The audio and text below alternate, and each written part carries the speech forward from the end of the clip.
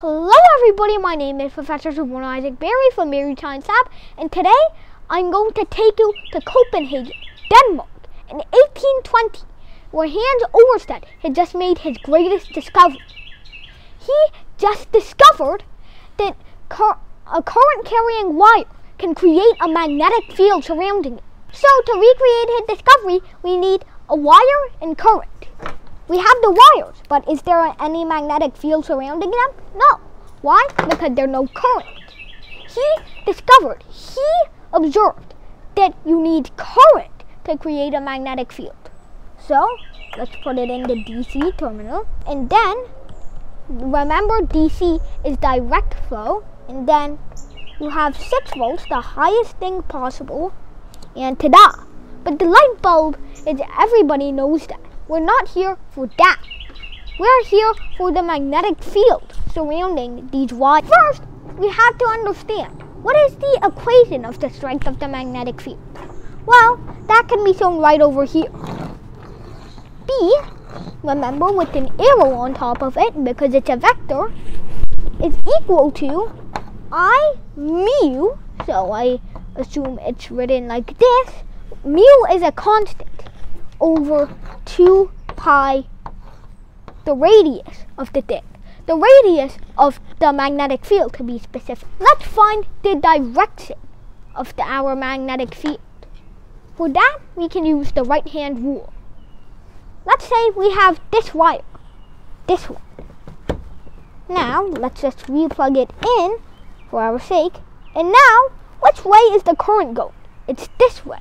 So take your right hand, use your left hand to just straighten up the wire. Take your right hand, take the thumb, and point it in the direction of the current, which is up in this case. And then move your other fingers to curl around the wire, so they could grab it, kind of like this. Now from that, you can tell the direction of our magnetic field.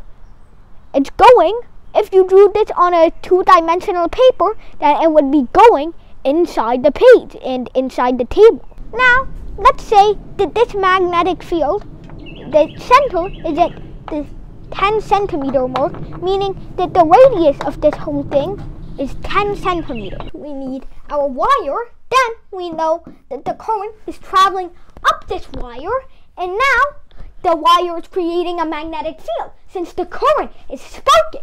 So now, let's say we have 10 centimeters from our thing, so 10 centimeters, and then we have another 10 centimeters, or instead this time 20 centimeters for our thing. So let's draw that over here, and then let's call this one A and this one B. And now we want to find what is the current of A, and what is the magnitude of the magnetic field of A, and what is the magnitude of the magnetic field at B. That's what we want to find over here. So we need to use the equation that we erased before. What was that? Well, it was B, not that point. We instead want the magnetic field thing B, which is a vector, you can tell by this arrow. And then you have I mu, kind of hard to draw, then 2 pi r. That is our equation, and now let's plug everything in.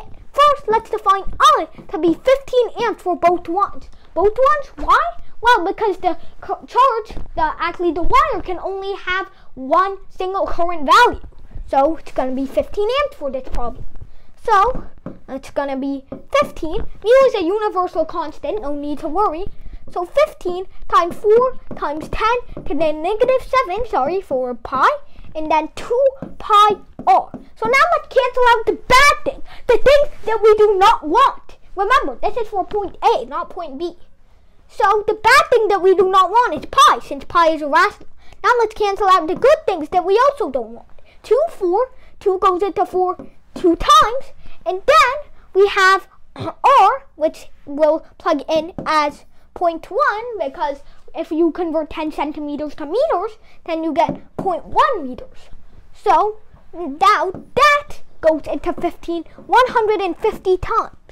So you get 150 times, we have 2 times 10 to the negative 7th, and then we have 300 times 10 to the negative 7, so we go down 2 ranks, and we get 3 times 10 to the negative 5th power. And now we have calculated it for A. So let's go back and let's take it. A, check. A is equal to 3 times 10 to the negative 5th. Alright, now let's look at B.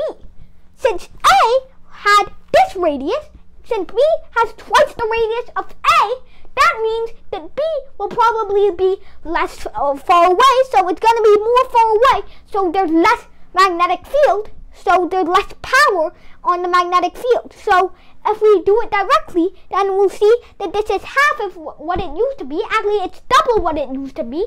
So that means since it's directly related, we can assume that this will halve since the value of the entire thing halved. So we can say it went from something over 0.1 to the same thing, but on 0.2, which means that the value halved because this got greater. So now, since the value halved, we take this, we chop it in half like we have a knife, and then we get 1.5 times 10 to the negative 5th power. See? Completely. Speed running and Orsted's equation. Alright, we'll see you on the next one. Bye. Bari Science Lab to fall in love with math and science, especially programming.